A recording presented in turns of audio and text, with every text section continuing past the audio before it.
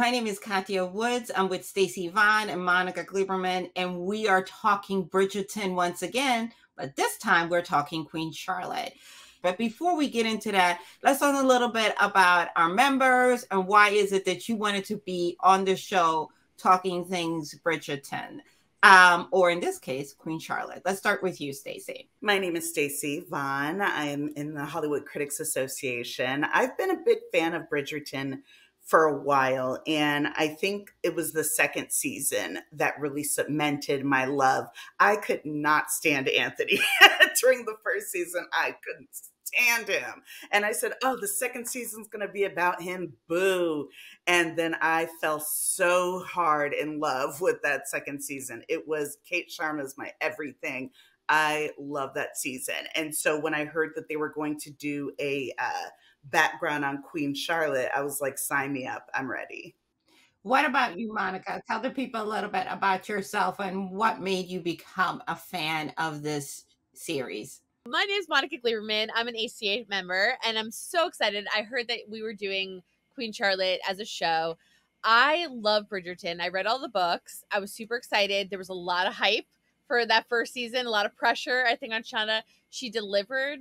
But what I really enjoyed was the difference between the first season and the second season in terms of depicting romance and the ways that she did it and the challenges and the different moves to make them very different. But then when Queen Charlotte came out for us and to watch it, for that tone to be even different and even more, in a different realm and genre than she did in the prior two seasons of Bridgerton, I was like, got to talk about it because it's just groundbreaking. Like each season that she does, whether it's connected or not connected, to the Bridgerton family necessarily, is just groundbreaking in the romantic way. Like they're all told in different romantic ways that just suck you in and then you just want to watch it a million times. So I was like, I gotta do it. Gotta be here.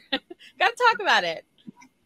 Well, if you know anything about me, know that I love romance novels, and Julia Quinn is one of my all-time favorites. And I have read these books usually on on a flight because the East Coast to West Coast is 5 hours, and also no one can interrupt me. So, like all of us, I was like, yes. And let's get into it a little bit.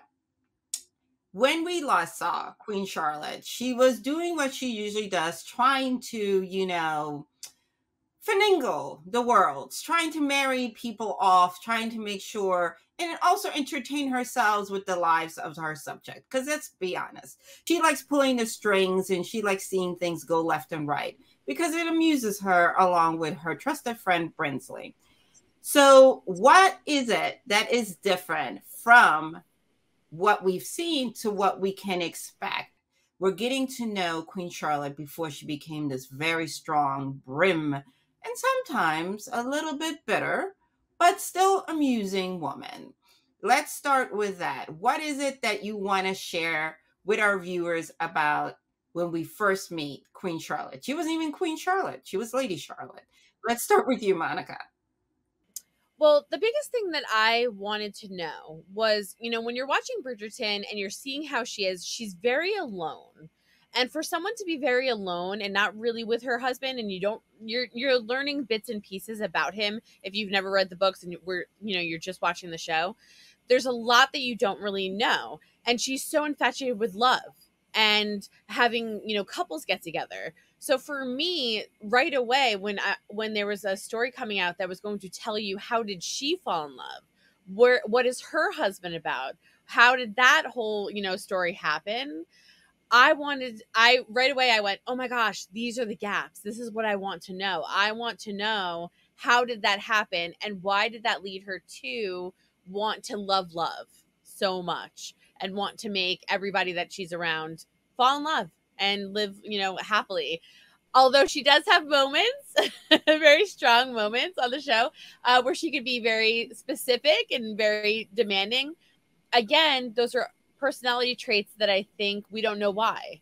And any type of kind of prequel, spinoff, something to tell about her growing up, I think fill in those gaps. So it was basically selfishly for me to have some of my questions answered about her because I love her as a character. Absolutely agree 100%. What about you, Stacey? What do you think? What were you thinking when you first saw her appear on the screen? And what is it that you feel like you learned about her as a young woman? I thought spot on, 100%. The second I saw her, because it's not just the look, it's her mannerisms. She has a very specific gait. She has a very specific kind of way of talking, a way of doing things. And it's not a facsimile of the queen, but it does inform. It is the queen just several decades before, and you can kind of see how the queen got into these ways. One thing I did notice, I rewatched season 1 and 2 before watching Queen Charlotte. And I noticed that anytime someone came with news about the king, she would say, "Is he dead? Did he die?" And I was like, "Queen, like, what is that?" And so I love that in the series, really wanted to dive into that and see what that came from. And I think that we got that in Queen Charlotte. I was exactly the same. Every time she said, "Is he dead?" I was like, "Why? Does she not like him? What's going on? What's happening?" Like, because we didn't know. So I was just like, "Is it bad? Is it good? Would she be happy? Is she going to be upset?" And there was just no real kind of. We just didn't know. We had no idea. So yeah, having this story being told now, I feel like you get the idea as to why, and then you're like, and then leave it a shot and it just like your heart, like, so now I'm just like, oh no. So like, if there's for season 3, if I hear any of those statements, I feel like my heart's gonna break now, Right. after watching this whole Queen Charlotte. But I was just like you, I was like, is it good, bad, what's going on? I didn't know. I wasn't sure. Agree. Let's talk about the young woman that is portraying her. I want to make sure I'm going to say her name correctly. India Amartefio. If you guys know it, I apologize if I butchered that. But India, let's just go with her first name. I thought one of the things that made this work, as because we already know older Queen Charlotte, was I feel like India did a very good job of studying the mannerism. So it was consistent. Like, because one thing about Queen Charlotte that makes her so fun to watch are the facial expressions. Her side eye is everything. Like, she doesn't say anything. Like, if she doesn't approve of you or she doesn't like you, if she don't mess with you, it's all here. It's all in the face. And I feel like India did a really, really, really good job. Can we talk about that? Because I think we would have been disappointed had they gotten somebody who would have played her more internally. Let's think, for instance, when they first meet, her and George first meet, and she doesn't know it's George, and just that is something that I feel like that makes sense for choosing how she made those choices. So can you start off with that a little bit, Stacey? Talk about how India picked up all those mannerisms. I thought that India did a fantastic job. It's so funny. I saw her at the premiere and she really is, she's very put together, very poised. But there is something about Charlotte where she comes from royalty, but it's a smaller kingdom. It's not, the empire of Great Britain at that time. And so she has her customs. She has the confidence to be like, I'm uncomfortable and I'm going to make that known. But she doesn't have the working knowledge and the life lived yet to know how to go about addressing that. And there is something in her, even in her innocence, she seems well learned. And so it's hard to kind of imagine her as being a child, but India puts it off so well. And I think another reason why this works so well is because she studied Golda and was like, okay, I can bring my own essence to it, but at the same time, I have to keep some things to the same so the viewers aren't like feeling like it's disjointed between the two women. Yes, I mean, like, for starters, I have to give props to the casting overall, because I mean, it was so impressive to see how much they all looked like them, like everyone, all the younger versions of them. I mean, it was incredible. But for India in particular, the fact that she had to come in and we meet her, and the focus is very much on her. We need to fall in love with her. We need to like her. We need to understand her. And we need to kind of, in a way, separate her from what we've seen as Queen Charlotte, right? As the adult. We need to separate that. She has to accomplish all of that while looking like her and coming from a different country, wanting to, get married, but then not wanting to get married and trying to figure out all of those things like us women, kind of struggle with. And in a time where she doesn't have much say, but is vocal, right? So she has to struggle as an actor, even with all of these things. And to accomplish all of that in the first 4 minutes so that we're sold to say, I want to know what happens to her. I want to hear the story. How do you do that? I don't know, but she did it. It's like she nailed it. And when I spoke to her, I asked that, and she was so nonchalant about it. And I was like, come on, girl, you did a lot of work. Don't play like you did. And she was like, all right. She's like, I did. And she, and she really spent the time, and it shows, because I said the same thing to her. If we did not fall in love with you in the first 2 minutes, the show doesn't work. We need to fall in love with you. We need to want to know you as someone younger, as young, Charlotte, as the young queen before she's queen, right? And so she just, it's just so impressive how she does that and captivates you. And I would think we probably all agree that in the first 5-10 minutes, I think it's like, all right, where's the next episode? Next episode, you're just in, because she's so believable and she does such a great job. And I also love, Stacey, you mentioned the struggles, with coming from another country. She's kind of queen, but not, she's not like a royalty as much to a larger extent as she's going to become. And to step into that role and step into it with so much pressure on her shoulders. It was also fun to watch because she was a woman.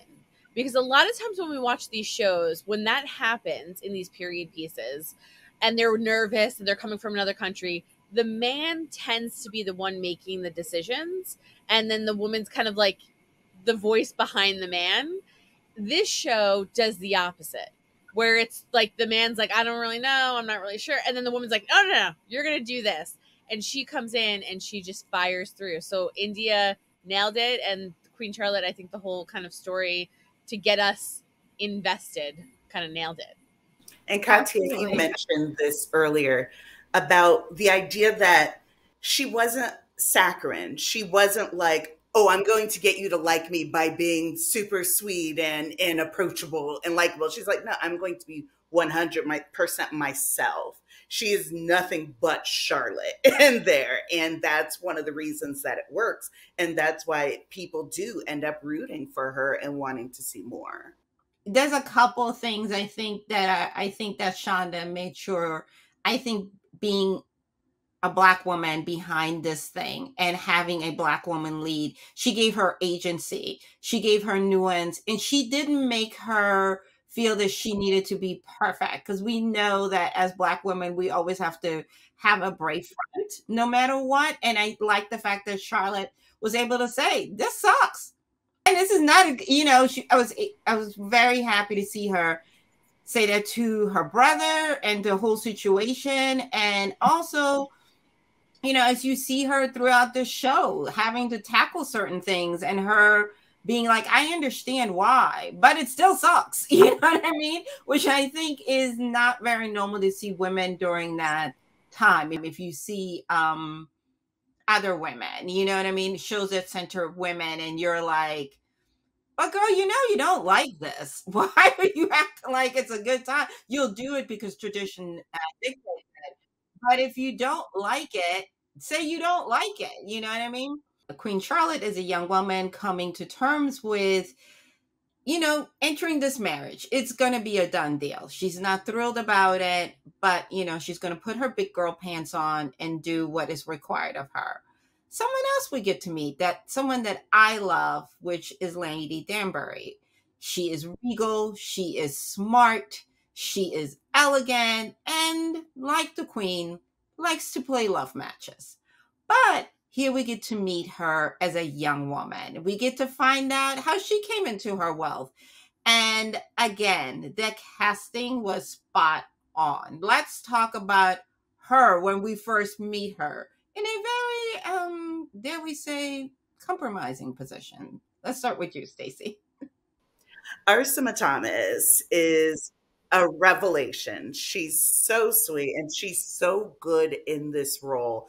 She when we see Lady Danbury in Bridgerton, we know that she has been widowed, but we don't really know a lot about how she came to her station.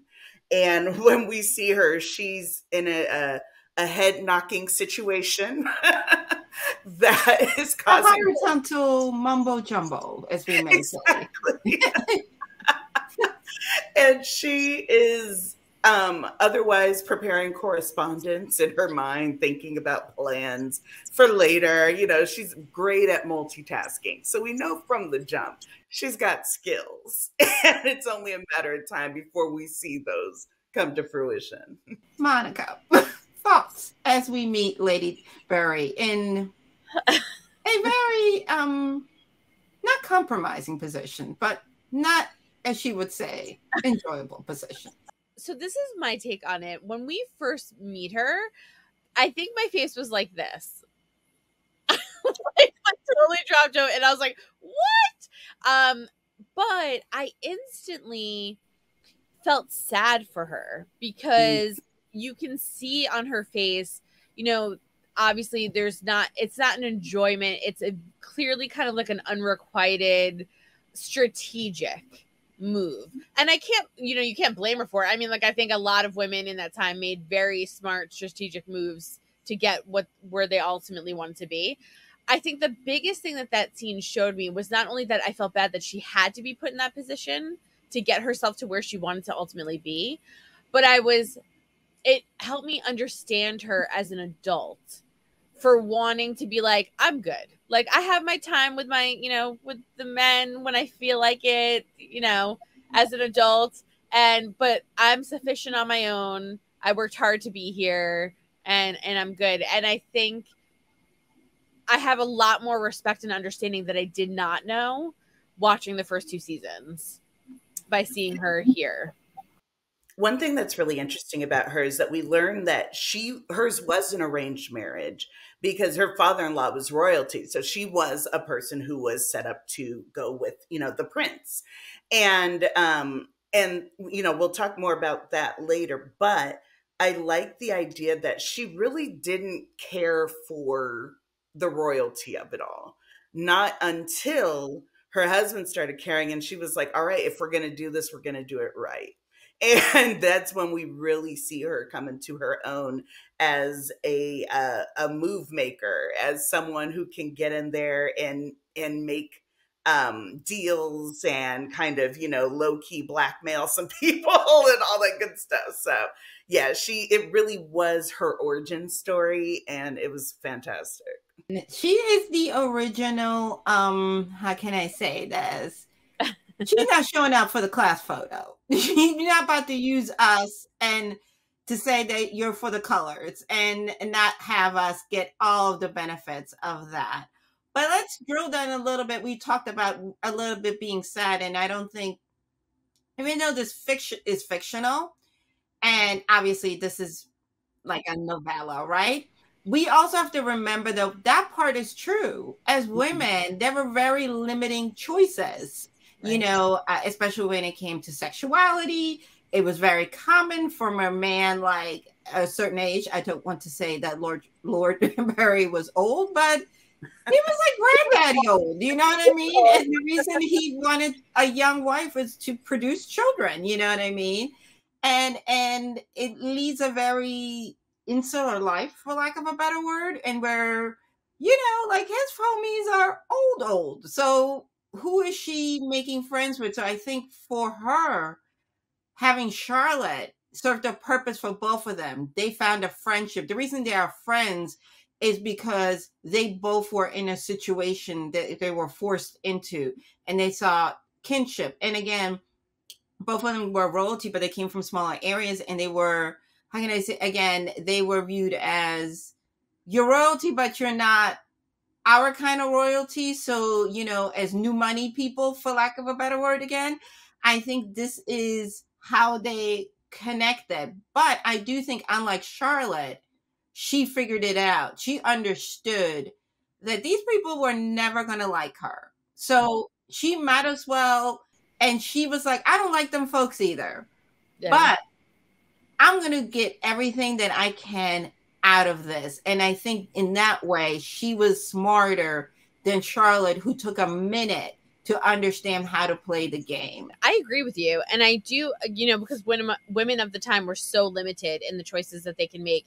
And it was like survival, right? So you either got married to survive, you got married to kind of move up, you made strategic, whatever you had to do. What I found very interesting in particular with their friendship is although they're both in the same situation where they didn't have a choice necessarily, I found it interesting that both of them made very strategic, progressive moves that we might not have seen on other television shows and on other, projects, almost acting as if that wasn't done. And that was done. All races, all colors, all genders, everybody did that, made strategic moves and did what they had to do. Unfortunately, some better than others, like, Queen Charlotte has a little bit of a better situation, but they were done. And so to see it depicted in a way where the racial undertones are there, but to show that there were smart women at that time making those strategic decisions to better themselves. And then to not only know that, but to know where the future ends for her, like years later, that it worked and she did what she wanted to accomplish, I think is, again, a masterful thing from Shonda, because it's something that on other period pieces, they just kind of ignore or pretend didn't exist. But women of that time, again, different races existed and were making those decisions. And so I think the friendship between the two can also rely on the fact that they both want to make strategic decisions, even though they vary in the type of intent behind them. Like Queen Charlotte's looking to, help her husband and save certain things and save face and all of those kind of things. Whereas, on the other end, it's more of strategically, how do I get out of this relationship, but also stay, in good standing and continue to support myself as a woman. But I think they relate on that as well. And they kind of help each other through both of that, So I loved their friendship and watching it kind of evolve. Yeah, and I think there's love between them. I think even though it may not have been this passionate affair, she loved him. It's kind of like, the way I feel about my husband. I can make fun of him, but you can't. You know what I mean? And I really, really like that aspect of the relationship where she was like, you're not about to have my man out here looking like the court jester. We're going to get him set up. And I think that ties into your point, Monica, is that the women knew how to use, everything to their advantage. Even though, let's be honest, though, the women really made the progress. The women were running things and just let the men think they were running. Yeah. Which I feel like is the only way we could get things done sometimes, even today. It's like we kind of have to let everybody think that, because it's true. Like you can, and I think that's another reason why people really enjoy it. You can literally compare a show that's supposed to take place years ago today and say, like, let's be real. Are some of these men, really making the right? Well, there's always a woman. There's always someone kind of like not, nodding in there. Maybe you should do this. So I feel like that's another reason why so many people really just enjoy these shows. It's just something where you can escape and watch it and just be like, I can relate to that, even though it's years ago, or I can relate to it for this reason or that reason. And, I don't know how Shonda is able to do it, where she puts all these layers in to make anyone kind of relate to the show. But I've showed a variety of people Bridgerton, all ages, ranges, sexualities, gender, the whole thing. And everybody has found something. And that's a rare quality of any type of show, including, when Queen Charlotte comes out and for people to see it. So let's get on that about identity and gender, which brings me up to my favorite guy, Brimsley. Brimsley has a counterpart in Reynolds. And I love, speaking once again, people thinking certain people are running things, these two little connivers. And I love how they stood up for their people, Brimsley is like, well, she's not the problem. it's your guy. Maybe he got a problem. Reynolds is like, he's fine, you know?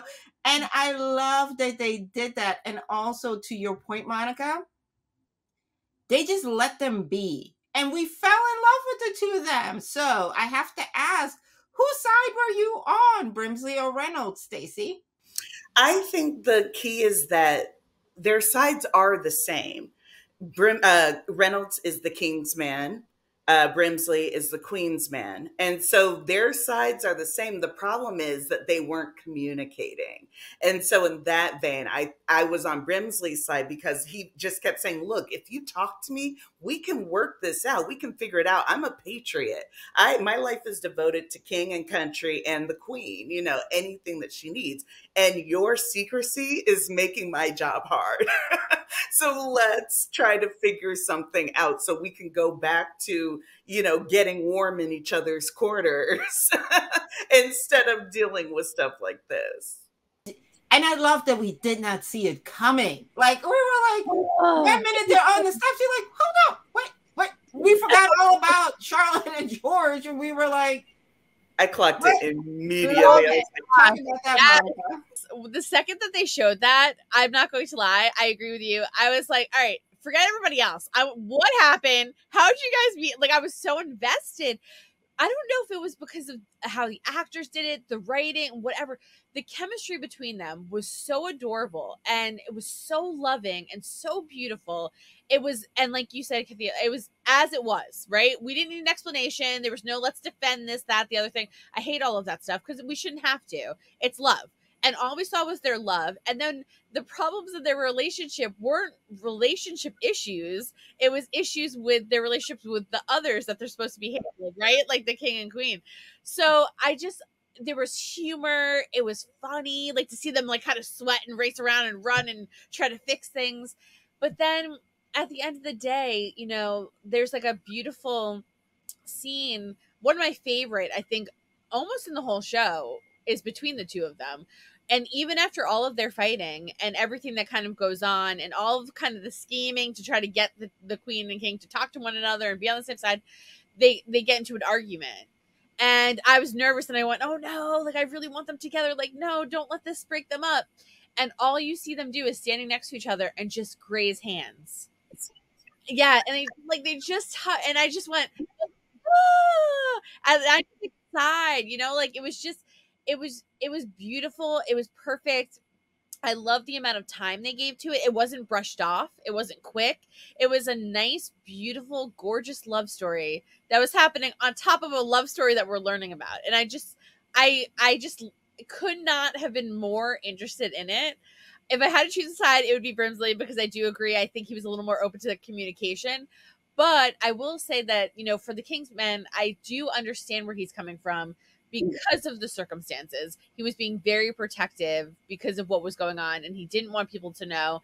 And I think he was nervous to communicate, which is what that fight sparks, because something comes out, you know, that sparks that argument. But I think, you know, in the end, seeing them together, I just loved it. And I want to see them together now, like on Bridgerton, and you know, and like we need what happened. That's what we need, right? I want to know. I want to know everything, like, because what was so sad, and like, you know, I don't know, on that. Yeah, I don't know if, like, you know, we'll get to that point. I'm jumping ahead a little bit, but what was sad is we see Brimsley older, right? We've seen him in season 1 and 2, so we see him older, but we don't see really him in a relationship. So now I'm like all concerned, like what happened, and is he still there? And if he, like, you know, are they not together? Or so now I'm down a Shonda rabbit hole, basically. And I just yes, we all are, right? I was going to say that the hand brush thing, that's a Bridgerton staple, and she does it every season and it works every single time. It is so good. It's so simple and it's so loud without being kind of overt. I did have the pleasure of speaking with Sam and Freddie at the premiere. Sam plays Brinsley and then Freddie plays Reynolds. And I was like, so what are your thoughts about what happens to Reynolds? You know, I was like, where is he? And so Sam was like, oh, I think he's probably still in the basement with the king, you know? And then Freddie was like, oh, well, if he's not dead, then maybe he's traveling. And I was like, come on, guys. So we're going to cross our fingers for season 2. We can get some more. I know. I mean, I think, yeah. I mean, we'll learn. But speaking of that, speaking of the king, there's so much going on with this poor man. Oh, poor George. Let's start in how we meet him. He, of course, like all Bridgerton men, was, you know, kissed by the sun gods. He is handsome. He is poised. You know, I don't think they have ugly people in that kingdom. But we meet him, and I love how he kind of like too goes along with Charlotte, and she's like, give me a hand. And he's like, you know, instead of him being like, silly girl, you know, you're supposed to marry me. He's like, well, at least I know this marriage is not going to be dull. She's interesting, right? But we know from the first 2 seasons of Bridgerton that King George has some issues, right? Yeah. We're not quite sure, because when we see him, we don't know if it's dementia. We just see him. He's always very befuddled, and we know he's older. So I think a lot of us just chalked it up as an old age, right? Mm-hmm. But in this show, Queen Charlotte, we learn that it isn't, you know? And sadly, during that time, they treated mental illness, mental challenges in the most awful ways. So let's talk a little bit about who George is. We know he's a dreamer. We know he's a scientist. We know he's a scholar. But because of how society was, he was made to believe he had to hide all of himself, especially to his wife. Let's start with that, Monica. When we first meet him, he's beautiful. The sun's hitting him. You know, he's standing. Queen Charlotte's trying to hop over a wall. She's beautiful. So, I mean, like, they have this beautiful, like, cute moment, right? And they just instantly, and again, this is another moment that I'm talking about where it has to work, right? You have, like, the 2-minute, 3-minute conversation where this needs to make us believe it. And they do, you know, like the riffing off of each other and the conversations that have make work. But what I found so interesting about him were the fact that he is interested in education. He is interested, and way more than just being a figurehead, right? And he loves the stars and loves, you know, everything astronomy and science and math and all of these things. And although he's told to hide them because a king needs to be focused on a country, right? And he, you know, these other things don't matter. I think that leads him into feeling that he needs to hide that there's something that he feels is wrong. Like something's just not right. Like something's off. And again, this is another trope of what they show with mental health. A lot of times we're, you know, if you have anxiety or if you have anything, you're felt to hide it, that it's taboo, that it's not right, that there's something wrong with you. And there's nothing wrong with him. And the fact that they have to, you know, that there's nothing wrong with him in terms of that it couldn't have been fixed, maybe with some therapy, maybe with some help. But the fact of the time period and the way that they tried to treat him is awful.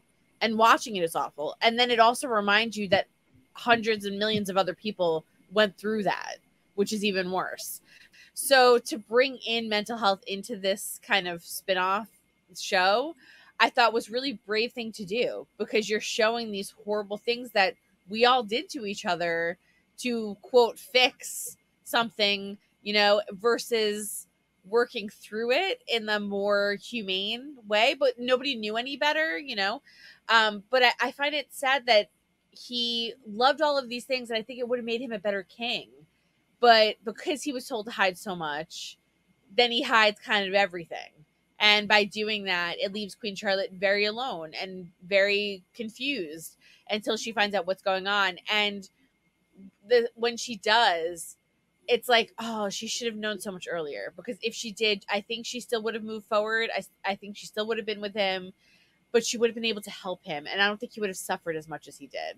And so that killed me, like watching that as a romantic, watching that and seeing him suffer so much. And then he does it for her too, which is even worse because you're like, oh, like just tell her because she'll be there for you. You know, like she would do anything for you, and so that was like rough to kind of go through his whole storyline. But Kathia, like you were saying, we didn't know much, so to kind of see what happened,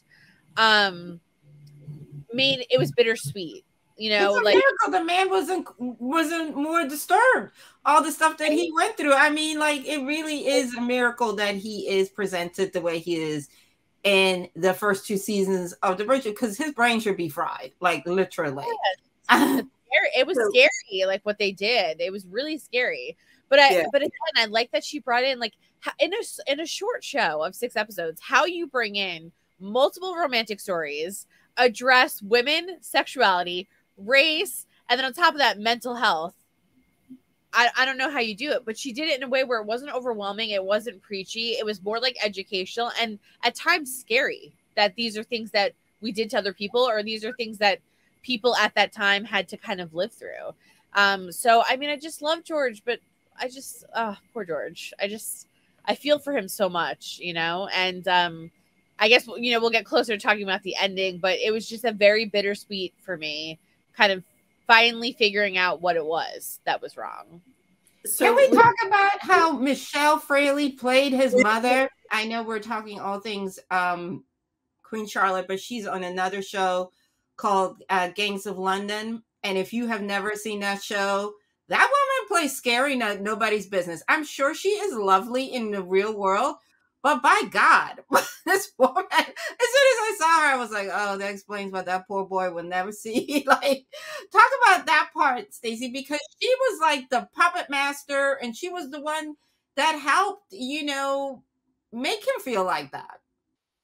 I don't think that she was a villain. One thing that was very interesting that you mentioned, Monica, was about Charlotte and the way that she decided to handle him. I think I liked at the beginning, she said, you know, I don't care if you're an ogre or a monster. What bothers me is not knowing. And so that, you know, I wish he would have confided in her. That is also another runner in Bridgerton where they have these things where if they would just confide them, it would be okay. But because of the times, it's not going to be allowed to happen. Just like when Colin told Marina, if you would have just told me you're pregnant, I would have married you instantly. But it's like, there's no world in which she ever would have been able to tell you. You know, it doesn't. It's heartbreaking. It's heartbreaking. Yeah, exactly. And so when we deal with Jordan now, I just disagree slightly. I think that he definitely had some sort of mental illness, whether it's schizophrenia or something to that extent. However, I think that the treatment, quote unquote, definitely exacerbated those symptoms. Oh, yes. And it made it so that he seemed crazy, quote unquote, when really it was his body kind of reacting to the severe abuse that he was undergoing. That's why I really liked when Charlotte said, I don't care about his mental health. I care about him being happy. And because what she knew is that those are the same thing.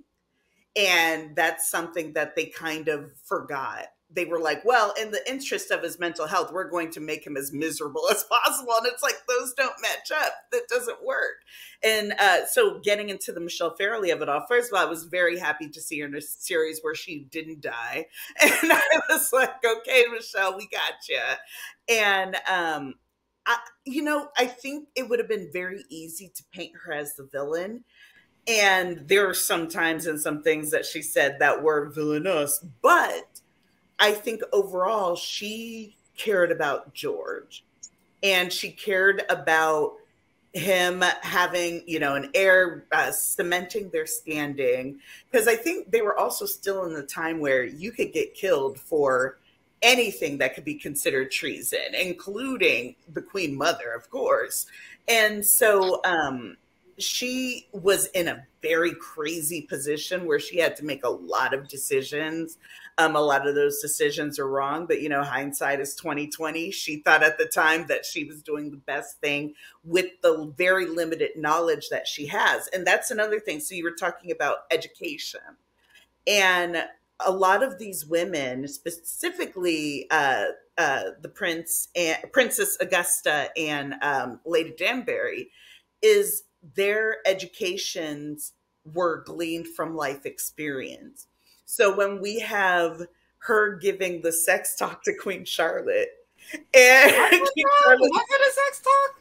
It was like a sex comic. Oh, it was fantastic. Really, right? Because she was talking to Edward and she was like, I'm not really excited about the part where my head keeps hitting the wall, so maybe we can avoid that. He was like, what? What is happening, girl? I know. And what was it we can say, though? What he may not have been all there, George. He handled that part much better. And you know, I mean, in that part, they were yoked. It was working out all right, you know. We also stand for the record, though. That scene, I love it so much because she goes, "Do you know what you're supposed to do, like your wedding duties?" And then Queen Charlotte's like, "Yeah, like my wedding duty," and it's clear she doesn't know. Well, she's like, consummate, and she's like, "Do you know consummate?" Yeah, I know. It's so funny. I know, right? And we're gonna need a pen and paper. Charcoal and paper, and let me tell you. The Kama Sutra on like, oh my God. And here's the thing is, you know who could have really helped with that? Brimsley and Reynolds, because at least they had a clue, you know what I mean? So I'm like, why are we talking to everybody that don't really have a clue? And here's your people that can help.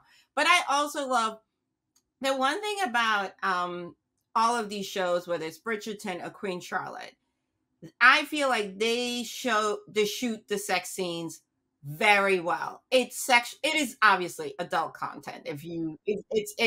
But it is not like, it's not like a porno, you know what I mean? They take into account the woman's feelings, the man's feelings. They don't just, you know, because normally the women are booty naked and the men are like, you know, as if like women don't want to see booty and other things. And they take into account that. They take into account of making sure that the women are enjoying themselves and that they're being treasured and pleasured. And it's not, and the men, you know, we live in a world right now where everybody got a problem with everybody's sexuality. And, but it's very done loving, it's sensual. The thing that I love most about all of this is that even though they have these challenges, these two people do fall in love and they are fond of each other. And I think George not wanting Charlotte to know what's wrong with him is not because he's ashamed of her. It's because he feels as though she's too good for him. He doesn't want her to know that she really is the one. She may have married a king, but she's in for a very long and heavy haul, which brings us to the other part of this, which is also a fun part, because again, love Queen Charlotte. They done had all these kids, and you mean to tell me nobody can produce a male heir? Like, it's a lot of children in here. What did she say? Horse to the left. Horse to the left, virgins to the right. Right. She's just like, she is fed up. She's like, you mean to tell me I done had all these children and none of y'all can get a wife, some type of baby boy out of this? I love that because, again, that is a serious issue for a monarchy, for a country.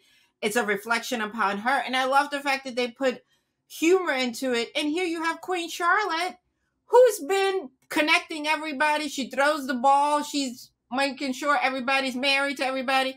And she can't get it right in her own family. Maybe that's why she takes so much enjoyment in other people's lives, because it's a mess in her family. Talk about that, Stacey, because her kids seem to be very confused about what the mission is. Well, I love that part of it because it does show ways that our Charlotte has changed. You know, Charlotte was like, I can't believe that the only thing I'm good for is to make babies. And then we have Queen Charlotte being like, the only thing y'all are good for is to make me a baby. You know, your life does not start until you make me a baby.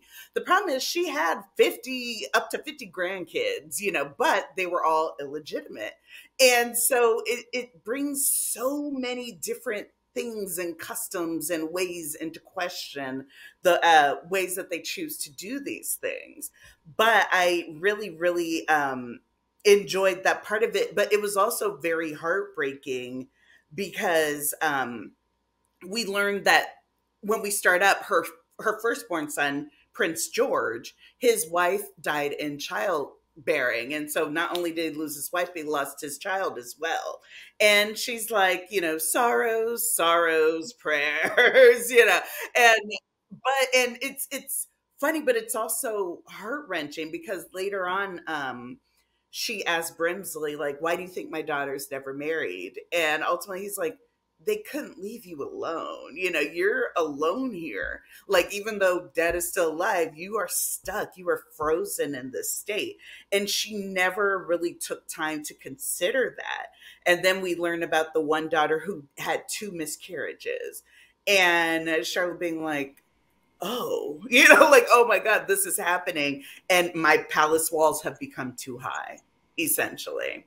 And so I thought it was an excellent companion piece to put with what we were going through, because you saw the ways in which she kind of forgot who she was a little bit and kind of coming back and refinding that. But in all fairness, though, I think she too had to do certain things in order for her to push forward, right? I think, first of all, dealing with her husband's condition, dealing with her role, because she is a symbol. She's basically running the country because he can't. And she has to assume all those things. So she never got the opportunity to be this doting mother because the role just doesn't allow for that. You know what I mean? It just didn't. You have to be this stiff upper lip. But at the same token, why she didn't marry for love initially, she didn't instill in her kids, as horrible as it may sound, like, hey, your mission, your number one mission is to keep this lineage going. Who's going to govern? Like, hello. And at the same time, she also realized why she wasn't trying to be so harsh. She also created the situation by not putting her foot down and being more demanding of them. It's like you said, Stacey, there were a lot of illegitimate kids because they were out here just being messy. Well, but at the same token, she needed to do what was done for her, have these marriage arrangements, and then strengthening the monarchy, but at the same time continuing the lineage. And she kind of like woke up one day and was like, snap, like, we didn't do none of that. And now she's like, go forth and find a wife. And the kids are like, wait a minute, since when do you want to care about that? Since always. But I do think her as a mother versus her as a leader is really hilarious. Like, one is very strong. The other one is kind of like, she's hustling backwards, basically. She's playing catch up. And Brinsley really is there like, girl, I've been trying to tell you, but you don't always listen. You mentioned something extremely important about her and her idea of love. She did love George, and she probably does still love George. But I think for her, love and pain go a little more hand in hand than what we know. And of course, for Lady Danbury, we see her telling Violet, Edmund lives in your heart, my husband rots in mine. I had no love for him. And we know that Lady Danbury does discover love, but it's with someone who is inappropriate at the time. We can't deal with that. And so I liked that she tells her child, she's like, love isn't something that you happen into by magic. You have to work on it and you have to create it yourselves and together. And I think that a part of her, you kind of mentioned this at the very beginning, but I think there is a little bit bitterness that she's like, I don't really have that. And so it's not something that I expect my kids to have because I have no example to give them of what it is. To like build on that too, in terms of pain, for her, when she got married, and obviously she's pushing through, right? And she gets pregnant and she's all excited on the show. When you find out that they had 18 children, we don't see the 18 children, over the years. So, I mean, that takes a toll on a woman, let alone having to deal with a husband that might not be able to be there for you all the time. I definitely think she loves him without a doubt, specifically with that last scene. So I don't think it's a question of love. I think she does everything because she loves him. I just think when you have 18 children and you're kind of left on your own with help, in the castle, in their house or whatever, I think that takes a toll on you, and you start viewing things a little differently, and you might not be the best mom because you can't run around and you don't know what to do, and you're handling a country and you're trying to do all these decisions. But at the same time, I found a huge comparison to her and King George's mom, because when she walks into that room and she's like, okay, chop, chop, enough fooling around, time to get, and that was kind of what, King George's mom was doing. She was saying he's perfect. She was in denial, like obviously there were, mental issues there that had to be addressed that weren't really getting addressed. And when they were, it was not good.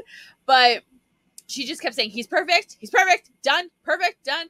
And she was just kind of glossing over it. And she just wanted him to be married and have an heir so that life would keep going on.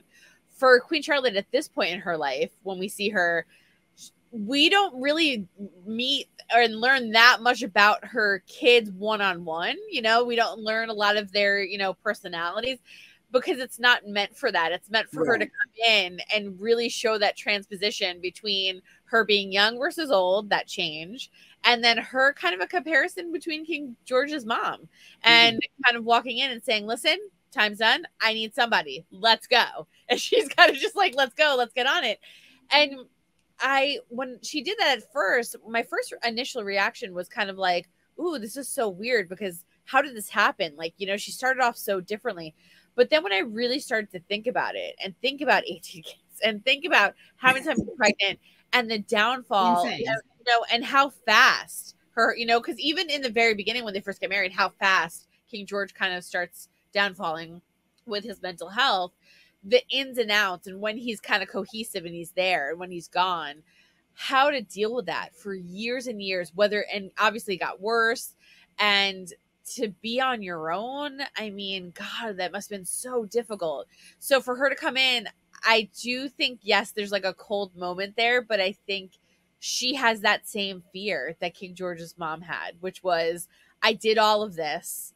I was in love. I went through so much. You guys, you kids will never understand what I gave you.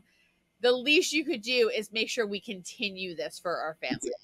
And so that seems to me, so like when I think initially when people see it, they might go, oh, she's being so mean. But if you really think about it, if you put yourself in that position, I can't imagine. I would be like super upset and walk in and be like, somebody better take care, because I did this for all these years, like, because she suffered for so long, with her husband and alone. And I think it makes perfect sense for her to say, listen, somebody better step up, because I've been doing it for you. And they're all like lounging on chairs. They're all joking about these illegitimate children like it's no big deal.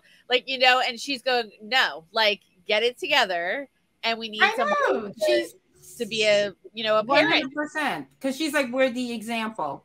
Yeah. Well, we talked about a lot of things because we still want to keep some surprises for our viewers. So before we jump off into our regular lives, into being commoners again, let's talk about what is it that you would like to see. We're going to speak it into existence that this is going to be a huge hit, and we're going to get season 2. So we can learn about what happened to Reynolds, because we need to know. Inquiring minds need to know. What would you like to see as learn more as she now starts to step into being a leader to her people, to her subjects? I have to know what happens with Reynolds. That's like a number one for me. I want to know what happened, and if he's still alive, and what's going on. I need to know what's going on. I need all the details. So I want to know that. I want to know, for Queen Charlotte, I would love to see more scenes with her husband. If there was a second one, both young and in current or present, both young, I'll say young and adult, Charlotte. I would love to see her with her husband, because we don't really in Bridgerton in season 1 and 2, it's kind of scattered. So I would love to see more scenes of them younger, more of them falling in love, more of them dealing with the stuff that's coming at them. And I would love to see more of kind of over time what happened and why she might be a little more rigid, because we see it's there, we can connect the dots, but there's definitely more to tell. And I would love to kind of see her arc over a period of time and really dealing with it, and multiple babies, and like kind of what I was saying before, how she dealt with a husband that's in and out kind of thing. And all of that. So I would love to see that. And then I guess the other thing I would like to like manifest out in the world is that hopefully multiple of her kids are not on the whore and and the other side, the traps on the two sides, and more of her kids I think are a little more. I would love to learn more about them and maybe see her be stricter with them and see them be a little more involved into the life that she's in, and see them be happy and see her be able to kind of transfer what she puts out to everybody else in the town into her family a little bit more, because she's learning, like even when Brimsley had said like you weren't that great of a mom.